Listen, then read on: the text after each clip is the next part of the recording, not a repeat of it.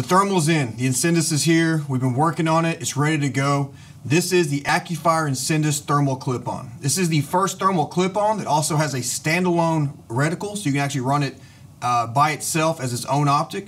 But you also put it in front of any traditional optic too, as long as you have a full Piccarello way to mount it in front of it. This is our 2.5 to 20 by 50, so you can see the end objective here is a significant difference, but it still works really well. So the end objective of your optic does not matter, which is really important for when we're doing this. It's standard mill height, so you can really do, it's very versatile. And that was our key. Versatility, under $3,000. This is a thermal that can do it. So, for me, I'm the type of person I kind of like to scan as I'm out hunting, so I don't wear my arms out. So you can actually scan with this. There's an eyepiece that comes with this. There's a little eye shroud here, so you can take this off and scan with it if you want to, if you want it. I don't personally use it, but it's there. And then you can clip it back on without doing any work at the range, without actually going in to sight it in and to do actually the work to sight this in. You're going to be within 2 MOA at any distance with your optic without doing any work on it. And that's kind of one of the things we really want to make sure was there. We're actually going to go from the lens back and kind of go through every detail of what is offered here and what it goes on with the Incendis.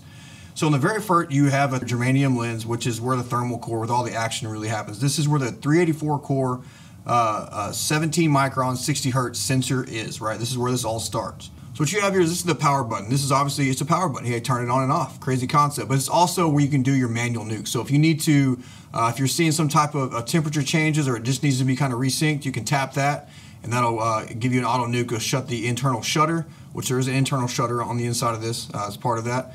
When you do that, it'll actually, it'll kind of nuke it for you and reset the temperature. This button here, this is going to be your forward button. This is actually where your zoom is. So this comes with a 1, 2, and 4x zoom. And it's all digital zoom, so it'll zoom in on target, and it actually works with this as a standalone. You can use a zoom, or obviously with a clip-on, you can use it, or if you're using a scanner.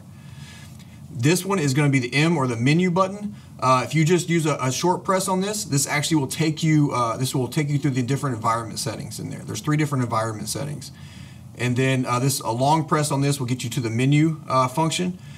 Inside this menu, we're going to have a more detailed video later on going through the menu of this to show you how to kind of work your way through it. The cool thing about it is the way it's set up is once you get used to it, it takes, I'd say, 2 or 3 good times in the field.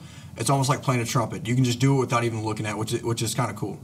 And then the last button closest to you that's going towards your eye or down, that's going to be your color change. Here we have white hot, black hot, green hot, and red tracker.